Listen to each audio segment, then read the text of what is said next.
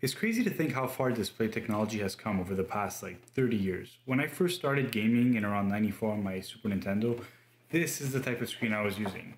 This big 13-inch CRT TV. Oh well.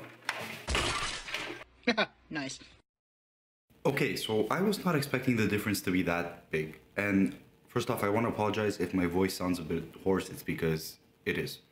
So right here is my new AW3423DWF 3440 by 1440p OLED 165 Hz. And here is my previous AW3418DW 3440 by 1440 120 Hz IPS screen. For the 2017, 2022, anyways, about 5 years apart. So that's the older brother, that's the new one. And I wanted to go ahead and compare them because I know some people might be wondering, OLED versus IPS is probably what you would be asking yourself if you're watching this video, or you just want to see the comparison between the old and the new. So obviously IPS has been kind of the go-to monitor for many years now. It's got the best color accuracy, the best viewing angles compared to something like a TN.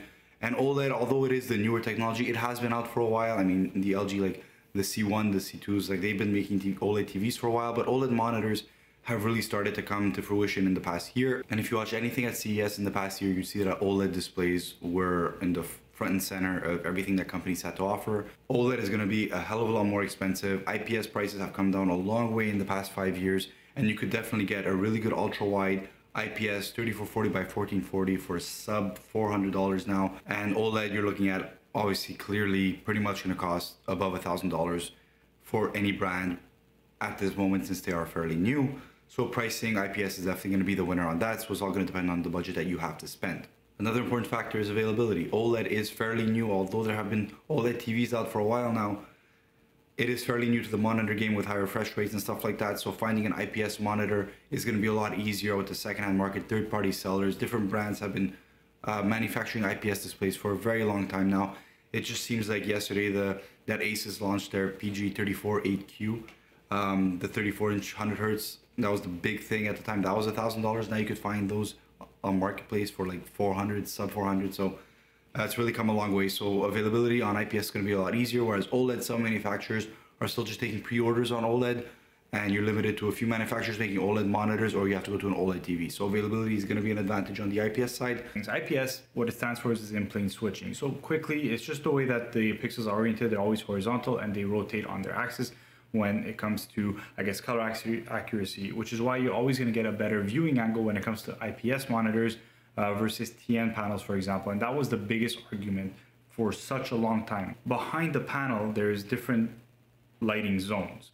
And depending on the scene, those lighting zones will turn off, will dim, will turn on. So they're going to kind of change throughout what's being shown on the screen. So a darker scene is going to turn off the lighting zone in the back so you can get the better colors and stuff, but it still needs to have some light to show the pixels. At the same time, because you have different lighting zones, you're going to have some light from the zone next to it that bleeds onto it. So a black scene is not going to look as black as like when your screen, TV, or monitor is completely turned off, because there's some light being pushed from the other sides or the other lighting zones onto that corner, if that kind of makes sense. Kind of like a really complicated way of just saying that behind the pixels there is lights and different zones of light, and depending on which zone needs to be bright, those zones are going to lighten up brighter than the other zones.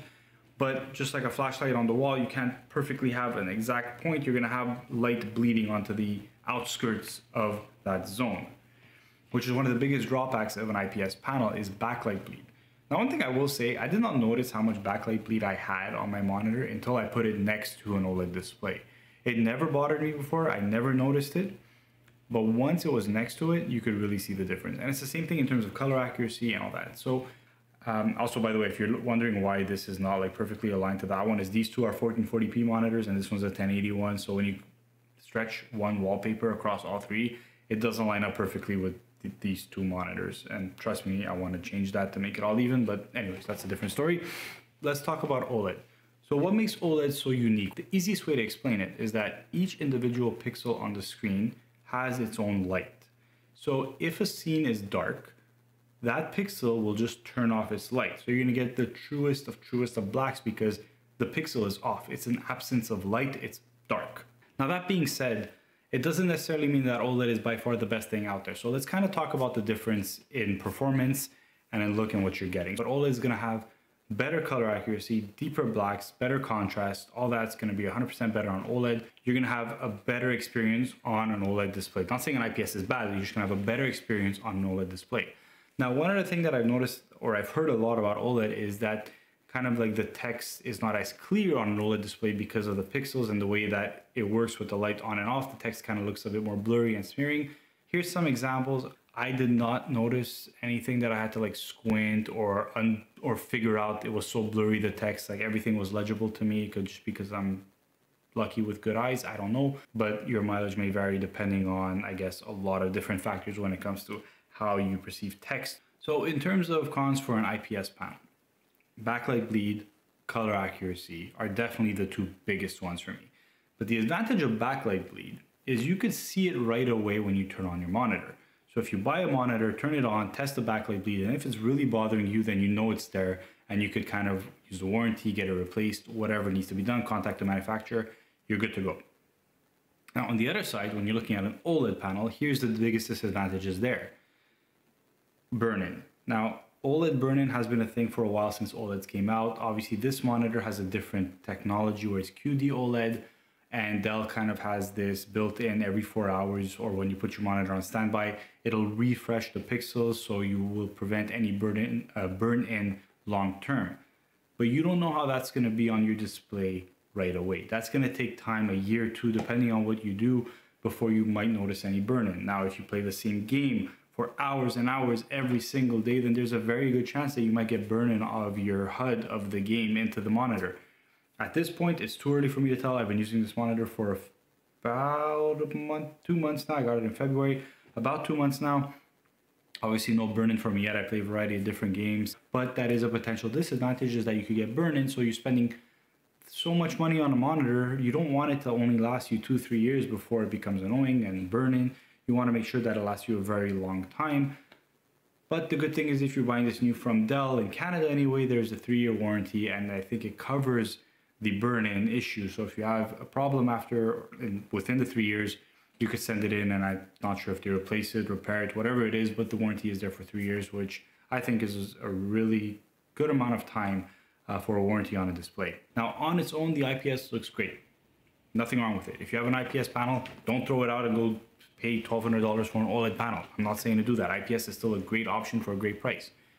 It's just something you notice when you have the better one next to it. OLED looks phenomenal. I will not be going back. I won't be going back from ultrawide as my main monitor, and I won't be going back from OLED anytime soon as my main monitor. Obviously, for your secondary and third monitor, IPS is perfectly fine. I absolutely adore this monitor. I mean, every time I turn it on, everything I watch, I've been rewatching so many movies, guys. Lord of the Rings is fantastic on this monitor.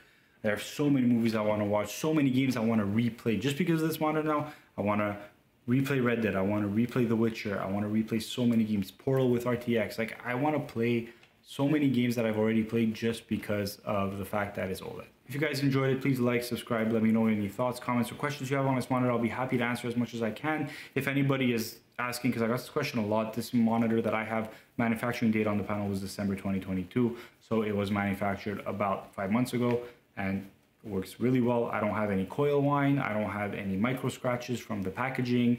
I don't have any issues whatsoever with this monitor. Thankfully, no dead pixels, nothing like that. So no reason to actually have to RMA it.